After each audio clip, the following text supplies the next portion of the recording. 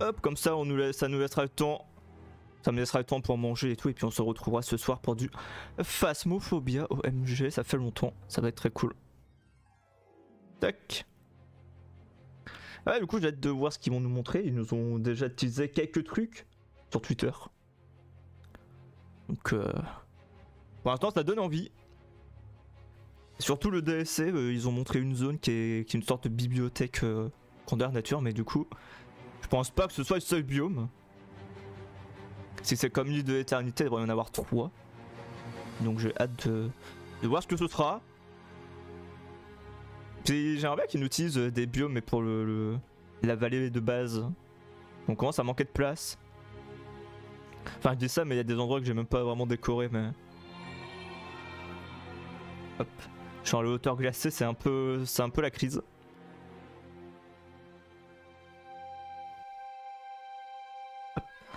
Et puis est-ce qu'on va avoir la date de la prochaine mage aussi qui doit arriver?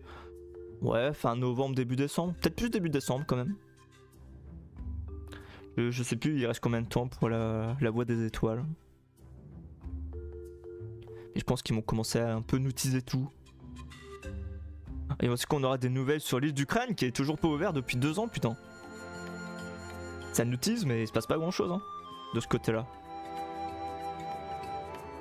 Du coup, j'ai hâte que ça arrive.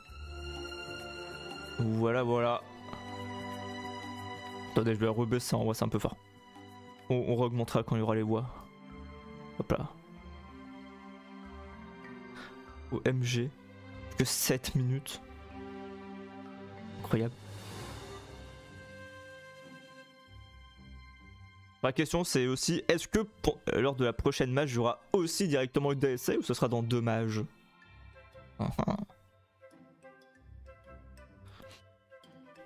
Que si on a un DLC tous les ans pour décembre, bah, il va y en avoir du contenu à faire en fin d'année. Ce qui m'arrange parce que en soi, j'ai pas, enfin il reste pas non plus énormément de jeux qui me restent à faire pour la fin d'année. Donc à moins les petits trucs que j'ai prévus sur Minecraft. Et bon, si ça dure 2 semaines et c'est rapide, bon, il me faut du content. Mais si on a un DLC et une mage, là on va avoir du content. Que de l'éternité quand c'est sorti, on a fait pas mal de streams dessus, je crois quand même. Je crois qu'on a bien fait 2 semaines. 2 semaines 2 fois par jour. Donc voilà, les DLC, toujours pas mal de contenus qui sont cool. J'avoue, ce qui me hype le plus, c'est de connaître les persos qui vont arriver.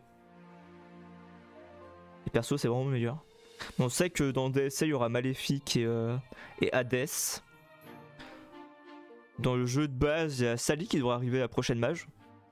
Est-ce que Sally va arriver seule aussi s'il n'y a pas le DLC?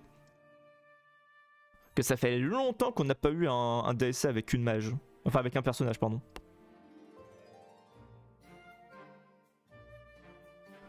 Une mage avec un personnage, ça fait très longtemps. Puis hâte de savoir aussi quel sera le prochain royaume qu'on va découvrir.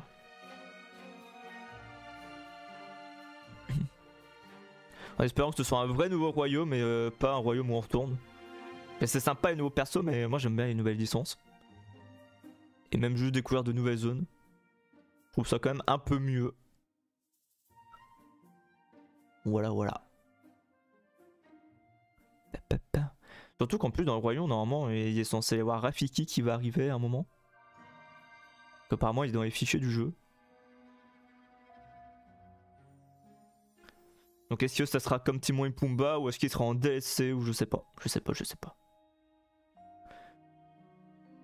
Surtout qu'en plus ces DLC, c'est pas forcément que des persos secondaires. Là, on a vu Réponse, c'est vraiment des persos principaux qu'il peut y avoir. Donc à voir.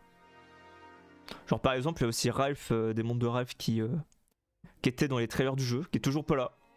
Alors est-ce qu'il va arriver aussi en DLC ou est-ce qu'il sera dans un royaume ou en mode random comme Tiana? Ouais, je sais pas. Beaucoup de questions à se poser encore.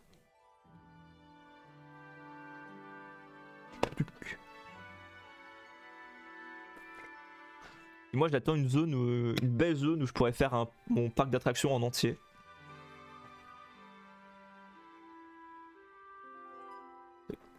En vrai, même si c'est genre dans un DLC où je peux vraiment mettre, enfin où ça peut rendre bien de faire un parc d'attractions, je ferais ça là-bas, mais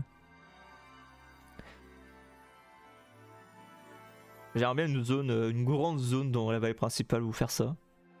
Mais en même temps, il y a tellement de trucs, il y a tellement d'attractions que même s'ils rajoutent une nouvelle zone, je suis même pas sûr qu'il y ait la place pour tout faire. Du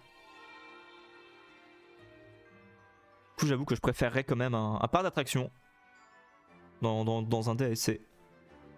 Que si c'est des zones aussi grandes que l'île de l'éternité, en vrai, on a largement la place. Donc, à voir. À voir, à voir. OMG. Plus que 3 minutes 15.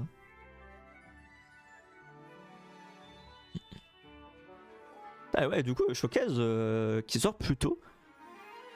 Et la plupart des gens avaient call genre le 1er novembre. C'était la date du showcase de l'année dernière. Et finalement, il est là un peu plus tôt. Ce qui est pas plus mal, hein, si ça remonte ses mages et tout. Moi, je suis chaud. Et je pense que dès que le showcase sera terminé, on coupera et puis histoire de pas être trop en retard pour ce soir.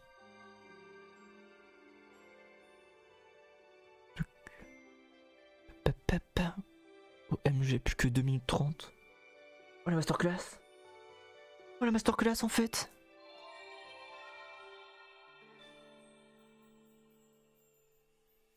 Hop.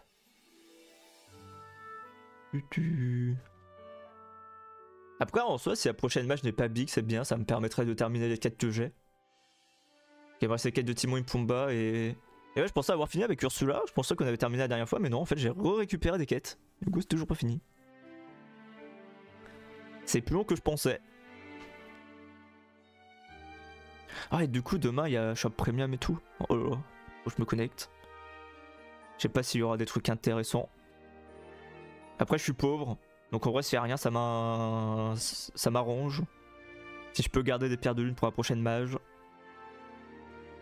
ce serait plutôt cool. Après maintenant que vu qu'il y a les recommandations, bon. Je suis un peu moins pressé d'acheter des trucs.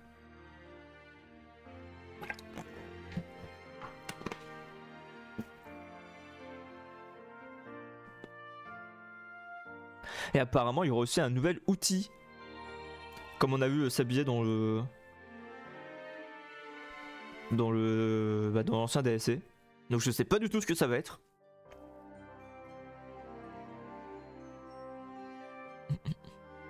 Ah ouais, des outils, mais il n'en existe pas non plus des 1000. OMG. Oh. Ok. Ou alors, vu que le biome de base c'est une bibliothèque, peut-être que ce sera un livre. Peut-être qu'on va faire des trucs avec des livres. En vrai,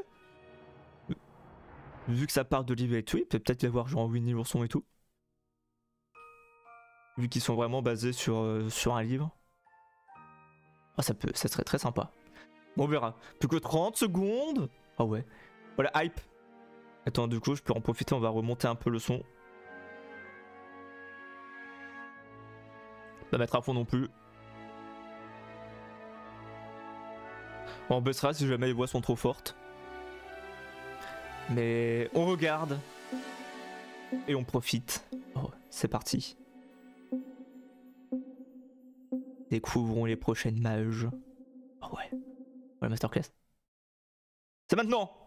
Peggy 3. Putain, je peux pas regarder. Ok. Oh. Ok, ça commence déjà avec Sally et tout. Oh. Oh. Ah ouais, ça y va direct. Oh waouh. Ah, c'est trop stylé ça. Oh, des petits dragons, ils sont trop mignons. Oh, ils sont trop mignons. Hey Valley Villagers, welcome to the Disney Dreamlight Valley 2024 showcase stream. I'm Rachel. Je mets à fond. Ah non. And we're both so excited to give you a behind the magic look at what's coming next for the game. So what do we have in store for you today? We're thrilled to introduce some of the amazing folks on the team, reflect on this incredible past year of free updates, and the Disney Dreamlight Valley, a Rift in Time expansion pass. We'll also look ahead at some of the exciting developments on the horizon. And make sure to tune in for the full stream as well. It'll be bursting with surprise reveals and exclusive teasers that you won't want to miss. Les biomes ont l'air incroyables. We're starting this celebration by reflecting on one of the best parts of Disney Dreamlight Valley, you, our community. Ah, c'est moi. And thank you for joining us today and living magically with us and alongside some of your favorite Disney and Pixar characters. Let's dive into how you've shaped this journey with the inclusion of community-driven features, some arriving a lot sooner than you might expect. Ok. At this point, there isn't a corner of my own valley that isn't inspired in part by our fans' designs. But what I love is seeing their reactions to each update, exploring and relating to the stories that each new character brings. And just like last year, we've brought along some clips that show off our past year of updates, just as we see it through the community's eyes. Ok, ça monte ces trucs de la commu. Heiße Jack Skellington, willkommen! Okay, hat's geklappt, wunderbar. Well, you see, I'm the president of the Oogie Boogie fan club. What?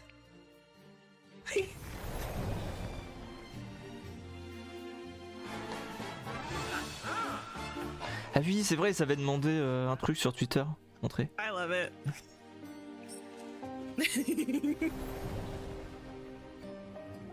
Look how cute she looks. Look at her. Wow. Y'a pas de français. C'est comme sur Minecraft, il y a pas de français. That I have to break them with hands.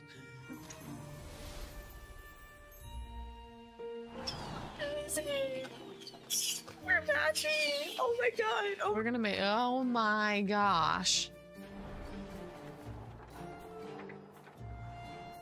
Oh, this is so cool. Oh my gosh. We're like changing it from the past to the present. Oh my god. Hi, Oswald. Oswald! Look at us flying! Oh ouais, laissez-moi en 1000. Oh.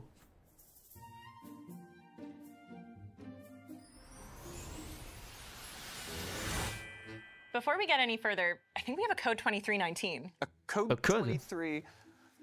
Oh. That's the first redemption code we have to share with everyone watching the stream. Add some celebratory style to your avatar by redeeming the code on screen for a pair of Dreamlight thigh-high socks and Dreamlight crew socks to wear in-game. Use these steps to redeem the code and be sure to tune into the full stream for additional code reveals. Since this time last year, we've introduced 2 new realms, 13 new characters, and dozens of exciting furniture and wardrobe items across 6 free updates and the Disney Dreamlight Valley, a Rift in Time expansion pass. Ah ouais, peut-être. As always, if you have a suggestion or Ah, je pensais feedback que j'en for avais the game, plus. don't hesitate to let us know on one of our social media accounts or by joining our official Discord server. Up next, we've got another community manager, Courtney, and our game manager, Guillaume, to give you all the deets on our upcoming free update and maybe some of those aforementioned quality of life improvements that you can expect coming to your valleys very soon. Ok, prochaine match du coup, je pense. Oh, mais le château est Thanks for joining différent. me today to take a deep dive into the next free content update coming to the Valley. Hello! Thanks for having us. So last year around this time, we revealed Jack Skellington and the Pumpkin King Returns update. As you likely guessed from our last roadmap, Sally from Disney Tim Burton's The Nightmare Before Christmas will join him, bringing her signature patchwork style to the Valley as part of the So Delightful update. After hunting for dolls and experimenting on night shards with Jack, what can we expect from Sally's adventures in the Valley? Well, having lost her way outside the Valley, players will team up with Jack to make sense of Sally's creepy-crawly messengers as they craft a plan to reunite with her. Then as Sally gets comfortable in the Valley, you'll help her set up a macabre date night, embrace the art of quilting, and puzzle out her latest premonition, among other things. So as far as Sally's friendship rewards go, what can players expect? Well, inspired by our sense of style, you can expect tons of patterns across clothing items and furniture. From stripped socks to a bed featuring Sally's iconic patchwork aesthetic, these rewards just scream Sally. Now, it wouldn't be a Disney Dreamlight Valley update without a new star path. What can we expect from the theme this time around? Well, this winter we'll be embracing the ethereal sides of the season. You'll get to step into your own personal fairy tale with ice-adored furniture and bring a sense of whimsy to your Dreamstop submissions with a wand that produces snowflakes. Well, there's never been a better time to join the Valley, especially now, as I know the team's been cooking up something particularly special with this update. Isn't that right, Guillaume? That's right. As part of the So Delightful update, we're introducing a feature called Floating Islands. Oh. These act as additional spaces parallel to the valley, where players can decorate and let their creativity run free. Ah, trop bien. Almost think of these as extensions of the current biomes. Exactly. Each biome in the valley will have a floating islands counterpart, retaining the same theme and ambience, but it will start as a clean slate. We plan to roll this out over time, and we'll kick things off with 4 floating islands in the So Delightful like biomes in the valley, c'est trop bien! purchasable with Dreamlight. And even better, each floating island will have an object limit independent from those in the valley, making them perfect for exploring your creativity and seeing how far you can go with your decorating skills. We've also seen how driven our community is to connect, so it was equally important to us to ensure that this creativity could be shared. So yes, you will be able to travel to floating islands during valley visits. How big are these spaces? From a scale perspective, our intention is for each of these floating islands to feel comparable in size to their valley counterparts, once you've taken out immovable features. Ultimately, the goal is to offer ample space to create without them feeling overwhelming. We will have more to share about the exact size of the floating islands a little closer to launch. And any furniture, decorations, or houses you've collected, as well as villagers you've befriended, will be totally accessible on these islands. And you won't have to worry about tidying up. Oh, trop Instead, bien. the focus will be on empowering you with the creativity-focused options you've come to love. We have one more piece of big news to share regarding a feature update. Oh, in addition to floating islands? Yes. We're improving upon how players can decorate in a huge way. Currently, item rotation is locked to the 4 cardinal directions. We've been impressed with our community's creative drive, and it has inspired us to add even greater control when placing items by increasing to 16 points of rotation. And this feature won't just quoi? Mais c'est trop bien! You'll be able to more freely rotate buildings, landscaping items, resources like flowers, and even drop items like prepared dishes. Our plan is to continue building upon this feature over time, including extending the support to fences and paths. When will players be able to get their hands on these features in the rest of the update? We are excited to share that the So Delightful update will be released free for all players on December 4th, 2024. 4 décembre. Release date, I feel like there was one more thing you wanted to unveil. On est à Looking date. ahead to next year, we're excited to share the free content roadmap for the first half of 2025. Oh, Alice, Aladdin. The first 3 updates of early Et on next year, était... Waouh, le... Oh, c'est loin. There are 2 I know have been among the top in community requests, and it's safe to say I'm right there with them. And this is just a first look at what we have in store. With such a rich history of Disney and Pixar stories to draw from, there are so many exciting characters yet to come. I've been tidying myself over by hosting tea parties in the Valley, so I can't wait until we can share what the team's got in the cards for that spring update. How about you, Ryan? I'm excited to see what Secret Skull Rock might hold. After all, I know this has been a hot topic among the community, but most importantly, I can't wait to see what all of our players are most excited about. But with that, I really appreciate you both taking the time to chat today. Changing gears from free content updates, I think it's about time we visited a new land of mythical proportions. Le DLC. Oh, sa mère. Oh, wow. Welcome to the Storybook Vale. Lately, life here hasn't been so happily ever after. Oh! Y'a Mérida. Always like this. Oh, trop bien. Once upon a time, the Storybook Vale was a land made up of legendary stories. Oh, Flynn! And fairy tales sprang to life. Until one day, powerful villains stole it away and Maléfique et Hades. their image. But their wicked nature didn't keep them friendly for long. Their hunger for power tore the Vale apart. But all is not lost forever. Explore this magical world floating in the sky. Ah ouais, les maisons. Discover an enchanted artifact. Ok. To treasured tales that have taken on a life of their own. Ah wow. Unravel mythic riddles and Oh, Fantasia. hidden secrets. Rekindle old friendships. Rediscover long-lost fables. Oh, ça va être masterclass. Help old friends come back together again. Oh, c'est Aurore. Disney Dreamlight Valley. The Storybook Vale, Part 1, launches November 20. Le 20 novembre. Oh, les mages n'arrivent pas en même temps. C'est bientôt. Oh, c'est Part 1 of bientôt. Disney Dreamlight Valley, the Storybook Vale, invites players to make use of their Stardust port once again to be whisked away to the Vale. Our second expansion pass gives players a whole new adventure full of new friends, quests, biomes, and even more surprises. Oh, la masterclass. Joining us now to share more on the narrative and game design of Disney Dreamlight Valley, the Storybook Vale, are some familiar faces from our last showcase, Josh and Calixta. Welcome. Hello. Happy to be here. I'm sure everyone is buzzing with questions after seeing that amazing trailer. To kick things off, could you share some more insights into the direction behind creating another expansion pass? Of course. So expansion passes let us recapture the feeling that we gave players the first time they stepped into the valley, telling a whole new story with new villagers to meet, mysteries to unravel, and biomes to make all your own. They're a great way for us to deliver just a huge amount of content to players. And many of our players have interacted with the first expansion pass, Disney Dreamlight Valley: A Rift in Time, which was explored in 3 acts. Should they be looking forward to a similar rollout with this new one? So for this expansion, we chose to do 2 parts with more content in each. We saw player feedback around the time to reach the conclusion of the story and get you far. And with this new format, you'll get just as much content without as long of a wait. But just like with our first expansion, purchasing the Disney Dreamlight Valley, the Storybook Vale expansion pass will get you both parts as they become available. More content, fewer cliffhangers? Count me in. Now it's time to spill the beans. What is the exciting story this time? So the Storybook Vale is the place in your heart where all your most treasured stories live. Once it hung in the sky above Dreamlight Valley, but during the forgetting, 2 Disney villains stole the Vale away.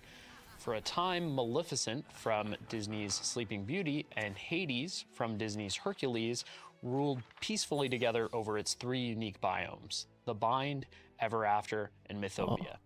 But soon, a struggle for power between the Mistress of All Evil and the Lord of the Underworld tore the Vale apart. As you can imagine, when you get those 2 egos together in a room, sparks literally fly. Yes, and when the players arrive in the Vale, they'll find out that things aren't so happily ever after. Ink is spilling out of the very ground throughout the Vale, and other mysterious phenomena have begun to take hold. You'll meet with the Lore Keeper, a talking enchanted book who holds this world together. And while she won't tell many stories in her pages, the discord between Hades and Maleficent has scattered them. So only you can put them back together as you explore the Vale and get a little help from new friends along the way. Speaking of new friends, we were all treated to a glimpse of some of the villagers who will hopefully join us on our adventures and later our valleys. I'm sure I'm not the only one curious as to what you can tell us about our new friends. Well, I'm happy to share that part 1 of the Storybook Vale will bring with it 3 villagers for you to unlock. In the Bind, you'll find Merida from Disney and Pixar's Brave. Merida is such a fun character, and she seemed like the perfect new friend for the player. This fearless princess will act as your guide, helping you command your own fate and learn more about this new world. And in Ever After, you'll meet with Flynn Rider from Disney Tangle. This swashbuckling rogue will help you uncover a world of fairy tales. Flynn's personality is so exciting to play with. Just watch out when he puts on his smolder.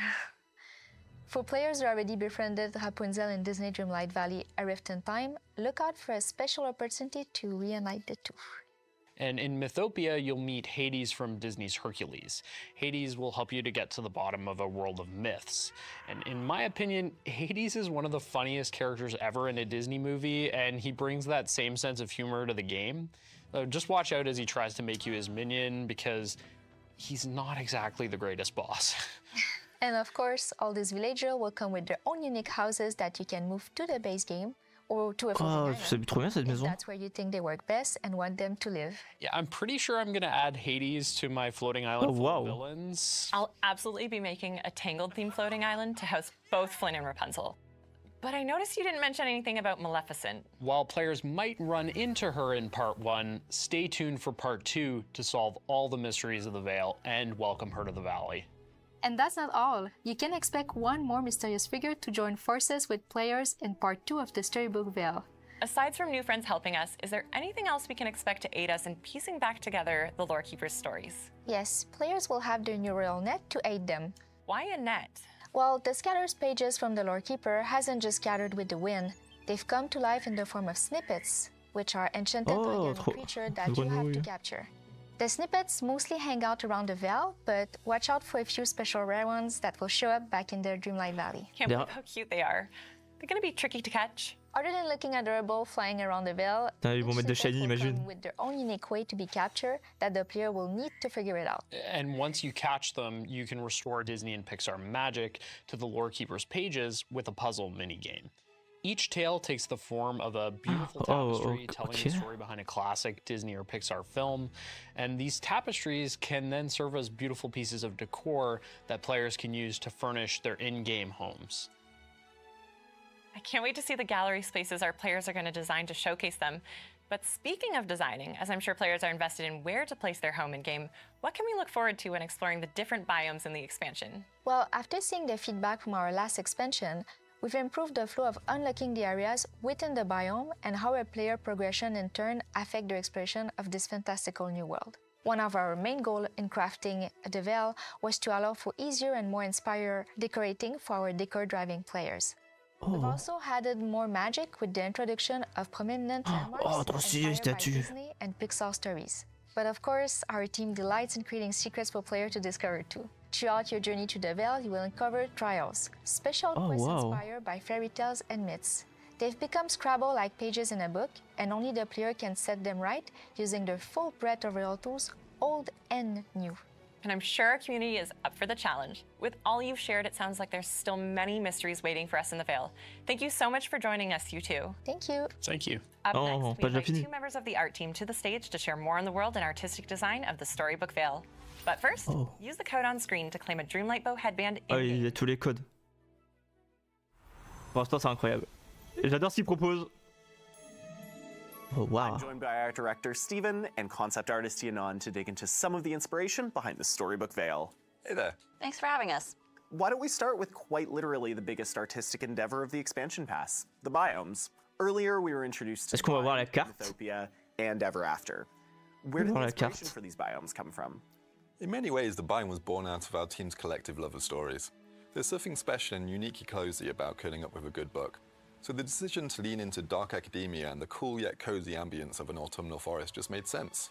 And similarly, Mythopia, as you may have guessed from the name, is inspired by Greco-Roman culture and ancient myths. When you explore this biome, you'll walk through rolling fields of golden wheat, dotted with cypress trees, magenta florals, and ancient ruins. And you may also discover subtle clues that a certain god of the underworld has also been there. Finally, there's Ever After. We drew a ton of inspiration from Scottish and Scandinavian folklore, while sprinkling in Fae mythology. The idea was to capture the feeling of a dark, enchanted mushroom forest and windswept moorlands. I don't know about you, but for me, one of the most exciting aspects of digging into new biomes is seeing just how they'll translate into clothing and furniture items. Could you share a sneak peek at what folks can expect? Of course, self-expression is one of the main pillars of our game, so we love the idea of taking inspiration from the new biomes into player customization. Maybe you want to build a cozy library where you can read for hours, or you want to dress up as a Greek god or goddess, or design a magical mushroom fairy forest. I think that there's something for everyone here. Speaking of expression, we wanted to take our commitment to aesthetic cohesion even further in the Storybook Vale. Not only will you find Scrooge McDuck's store and Share Me within this new world, but you'll also find their facades have been overhauled to better fit in with their biome surroundings. Trop bien! You'll also want to keep an eye out for some new additions to Scrooge McDuck's store that will be available to owners of this new expansion pass. Knowing just how much care you've put into the smaller details of the environment, I'd love to know if there's any landmarks that stood out to you. Yes, well, speaking of those smaller details, we loved playing with scale in Ever After.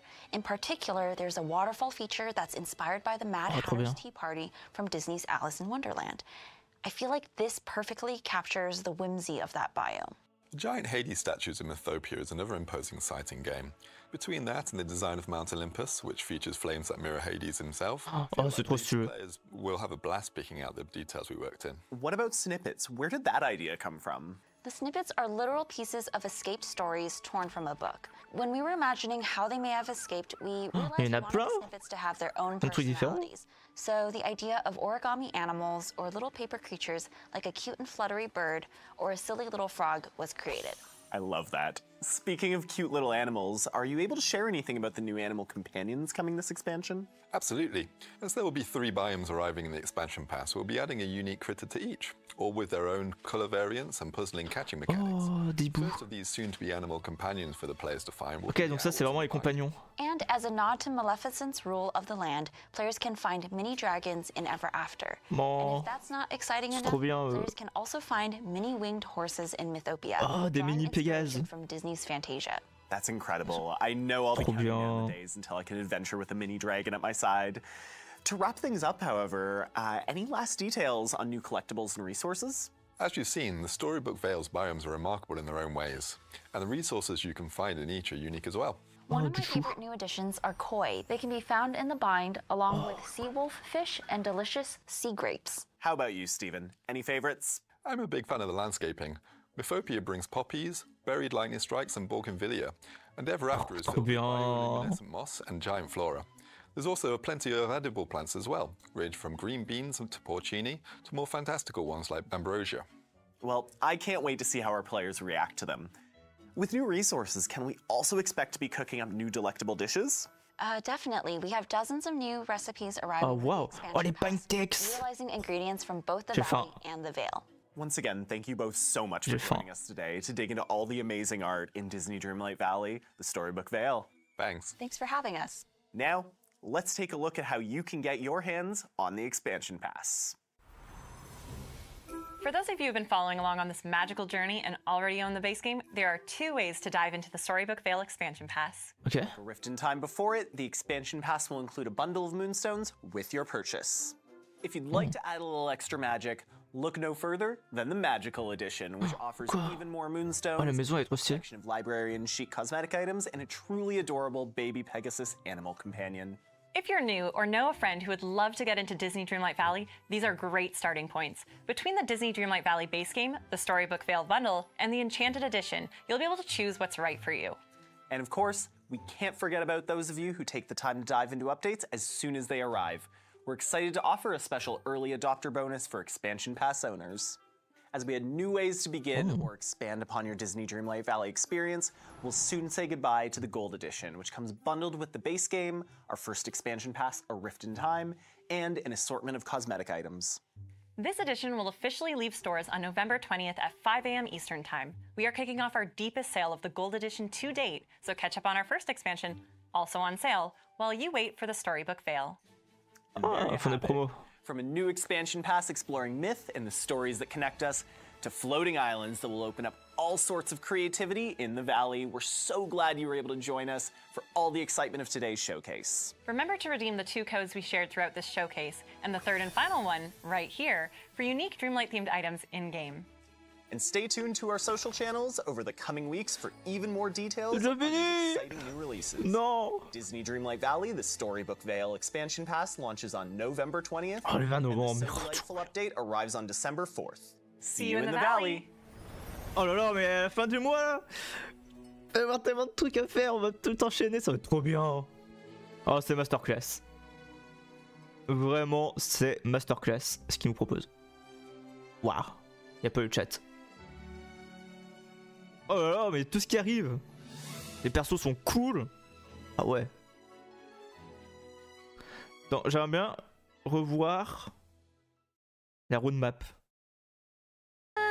Non. Will join him, bringing her signature patchwork style Roadmap, to the Valley as roadmap. part of the So Delightful update. Là. Yeah. Ok. OMG. Donc là c'est début 2025, il y aura Jasmine et Aladdin qui vont arriver dans un nouveau monde. Donc certainement que ce sera un royaume. Oh, trop bien. Au printemps, donc c'est le chat de Cheshire. Mais plusieurs, donc je pense qu'il y aura Alice en même temps, bien sûr. Et après, enfin, le rocher du crâne. Mais qu'est-ce que ça peut être? Bon, je pense que ça va être en rapport avec Peter Pan et peut-être ou le Capitaine Crochet. Je pense que ça sera forcément l'un des deux. Hein. Quasi sûr en vrai. C'est quasi sûr.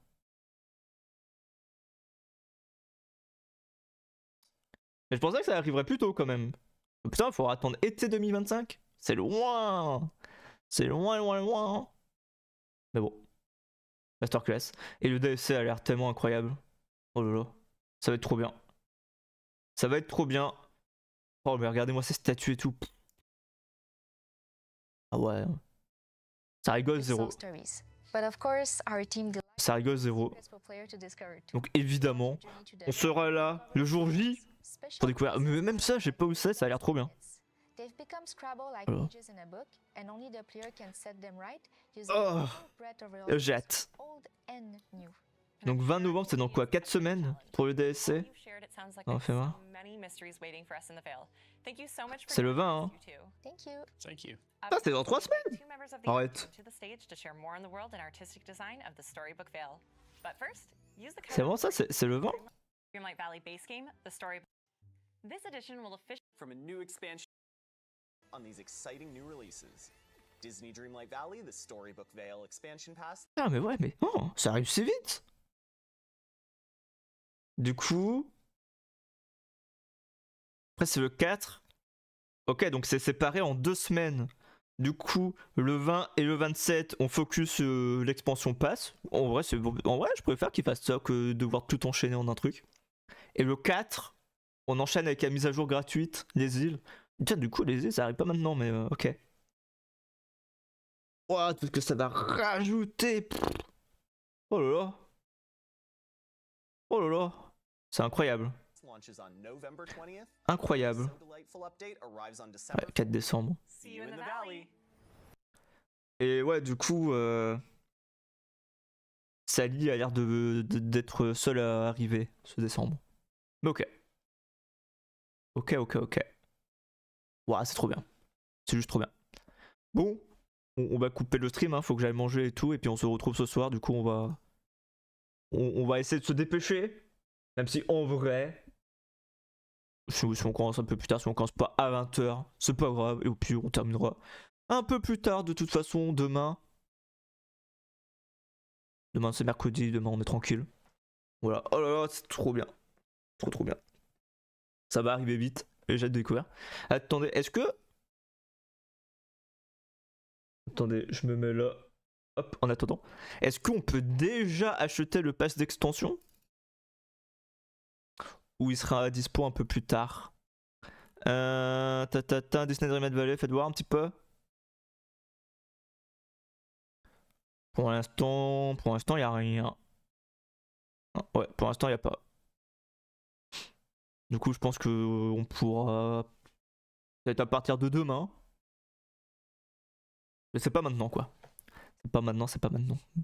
Mais ça va être trop bien. Ok, bah hâte de découvrir tout ça dans 3 semaines. Ça va arriver vite, hein. Oh, vache. Ça va arriver vite. Du coup, je pense que quand on découvrira ça, ça sera le mercredi. Et je mettrai le S-Attorney. On passera au lieu de... Enfin, on va commencer, ça sera le lundi et le mercredi. Et dès qu'Amage, enfin le DLC sortira, ça sera le mardi et le jeudi. Que je vais terminer ça avant la fin d'année. Et on verra si on... Ah ouais, il faudra peut-être faire plusieurs sessions parce que débloquer tous les biomes et tout, ça va être long. Ouais, je verrai. On verra. De toute façon, on a le temps. Bref, trop bien. Trop hâte. On va se laisser là. On se retrouve à 20h pour du Phasmo. Moi, je vais aller manger et tout. Et puis voilà. Et ben, j'espère que cette petite réaction vous aura plu. Je vous dis à tout à l'heure. Des bisous, bon appétit. Et puis à tout à l'heure. Ciao.